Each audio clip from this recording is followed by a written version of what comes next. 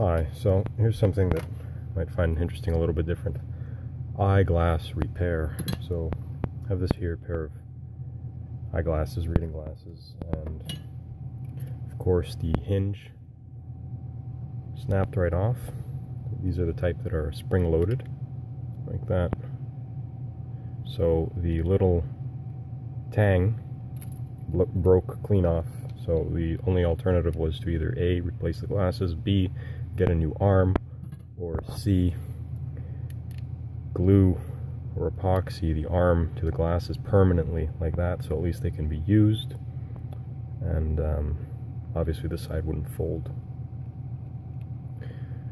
Or D would be to somehow remanufacture and insert a new tang or hinge into this arm. So what I came up with was to drill out very carefully this piece. I wrapped it with a cloth, put it in my vise, and then drilled that out.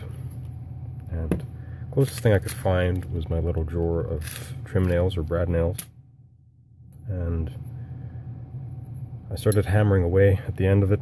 I picked one that was that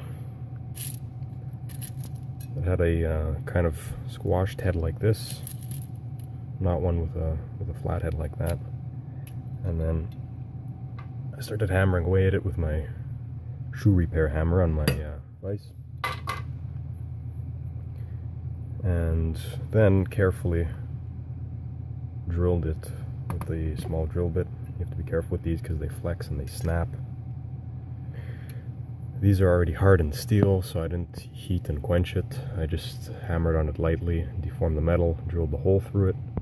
And now what I'm going to attempt to do is get it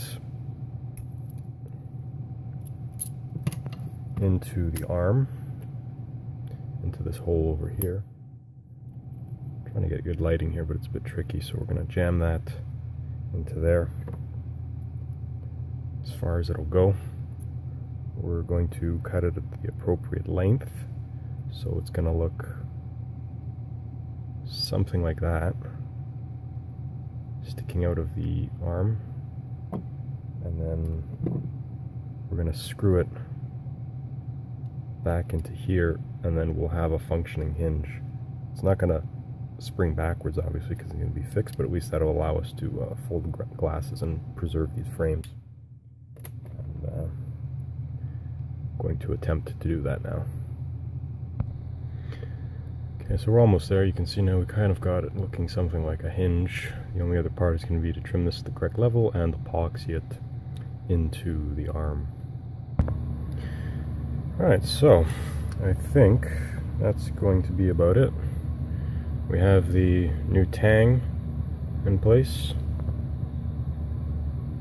and I had to squeeze this just a little bit without breaking it to get it to fit snugly, and the pin or the screw is going to go right into there. And now you can see we have a pair of folding glasses. So I was thinking of trying to solder this. I don't know if I'm going to be able to get the solder to stick and flow properly. That would be the ideal way. But this is a type of painted, or I don't know, somehow coated or anodized finish, so I don't know about that. The other thing we're going to use is a two-part epoxy called JB Weld, because a classic clear resin epoxy is probably just going to crack and flake off, so we're going to use the JB Weld, which is usually better for odd surfaces like this. So put it all together, and we'll get a shot of the finished repair. Okay, so absolutely no need for the JB Weld epoxy. I managed to solder it right in there, and it worked. I was afraid that this piece was going to come off because it didn't look like it was one piece.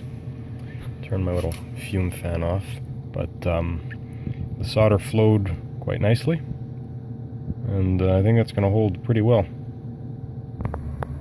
Okay, there we go.